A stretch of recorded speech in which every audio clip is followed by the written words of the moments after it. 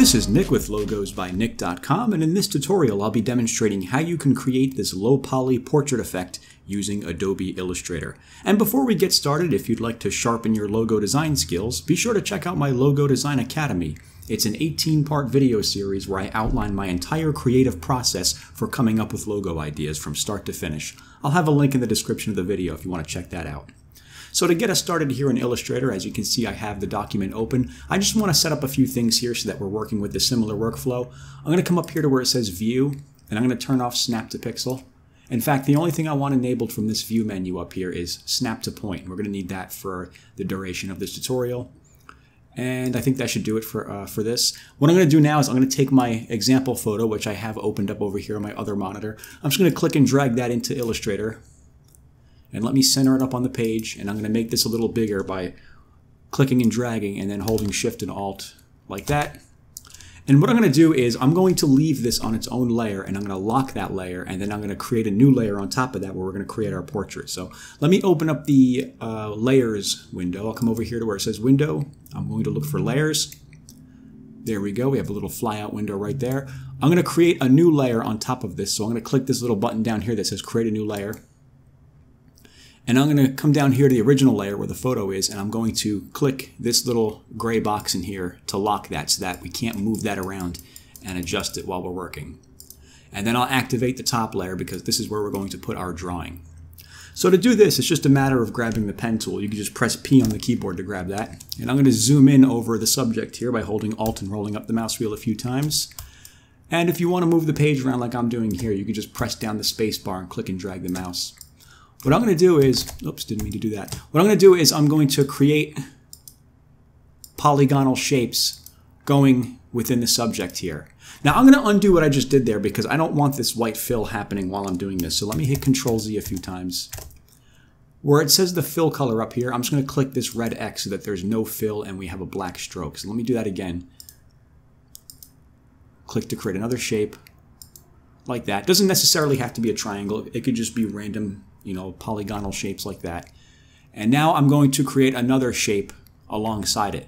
But if you notice, when you go to click on this node right here to snap the cursor to it, it's going to actually delete the node if you click on that. So in order to avoid that, I'm going to hold Shift and then click on it. And now it will allow you to create a new shape in addition to that. So let me snap to that corner, come back here. And I'm just going to do the same thing. I'm going to go through here and create some more shapes. Maybe I'll do something like this right here. Again, holding Shift so we don't delete the corner. Snap this here, snap that there, and then back to the starting point. And what I'm going to do is I'm just going to go through the entire image here and create polygonal shapes going through the subject. And one thing I'd like to point out is,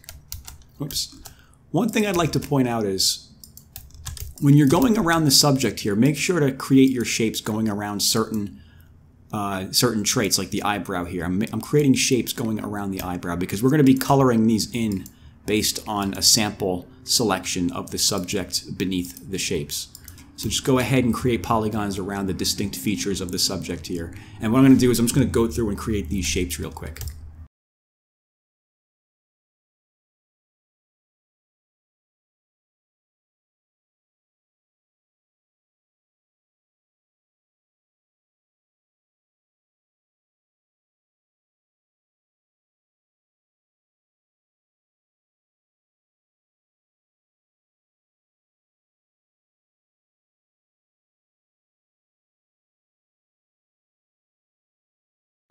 Okay, so as you can see here, I have finished creating my shapes. Now it is time to color them in. So I'm going to grab the Select tool, and I'm going to zoom in over here. I'm going to grab this shape right here, and I'm going to grab the dropper, which is the letter I on the keyboard. I would recommend using these keyboard shortcuts because you'll be toggling back and forth between these tools a lot. So press I on the keyboard and grab a selection of that, and there you go. Let me move over. Let me toggle back to the Select tool by pressing V. Select that, press I. There you go. Back to V for the Select tool, I for the dropper. There you go. And you just go through and do the same thing with the rest of these objects.